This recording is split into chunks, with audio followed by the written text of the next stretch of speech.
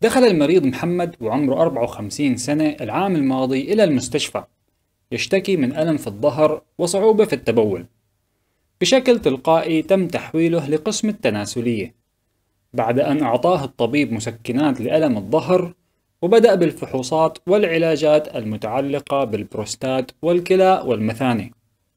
ولكن بدلا من أن يتحسن تفاقمت حالة محمد لدرجة أنه فقد القدرة على التحكم بالإخراج، وتدهورت حالته النفسية ووصف له مضادات اكتئاب.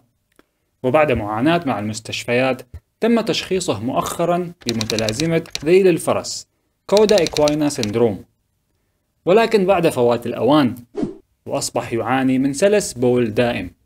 ما هي العبرة من حالة محمد وكيف نتجنب الأخطاء التي وقع فيها؟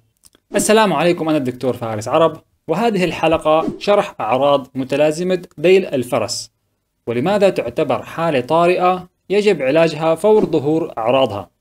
قبل ما أبدأ يا ريت ما تبخل بالاشتراك بالقناة، وبدوري حأستمر بشرح كيفية توظيف الطب لتحسين نمط حياتك اليومي. وأعطي هالفيديو لايك للمزيد من هذا المحتوى، ويلا نبدأ.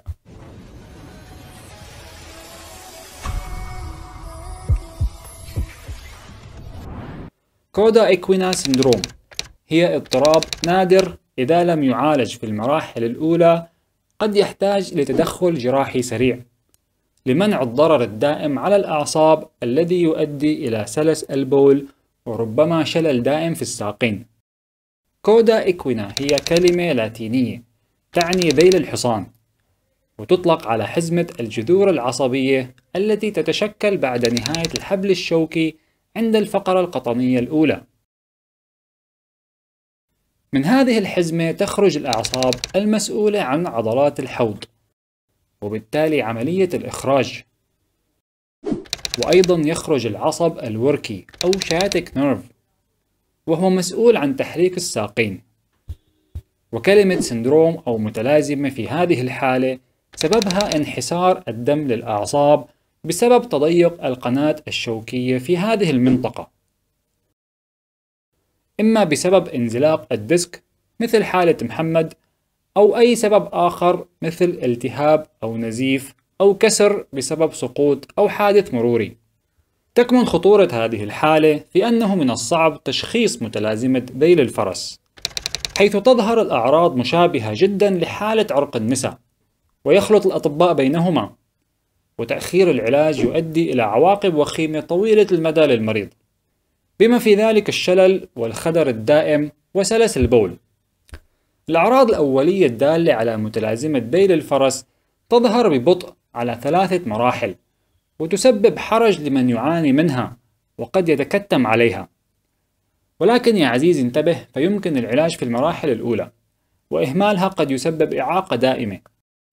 مراحل أعراض متلازمة ذيل الفرس هي كالتالي: في المرحلة الأولى تظهر أعراض عرق النسا، وهي ألم أسفل الظهر المنتقل إلى الساقين، وضعف وظيفة العضلة العاصرة للشرج، وضعف الوظيفة الجنسية، وضعف الإحساس أثناء الجماع.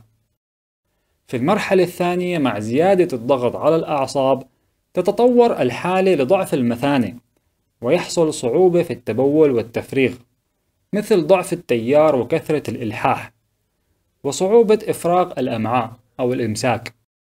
ويفقد المريض الإحساس في منطقة السرج، وهي الأسطح الداخلية للفخذين والأرداف، بما في ذلك الإحليل والأعضاء التناسلية.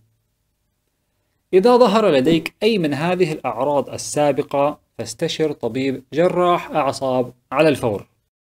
إذا تم علاج المريض في هذه المرحلة فقد تستعيد وظيفة المثانة والأمعاء بالكامل، بينما إذا تطورت الحالة للمرحلة الثالثة يفقد المريض التحكم الكامل لوظيفة الإخراج، ويعاني من احتباس البول العصبي، حيث تصبح المثانة مشلولة وعديمة الحساسية، وفرص الشفاء ضعيفة في هذه المرحلة حتى بعد الجراحة.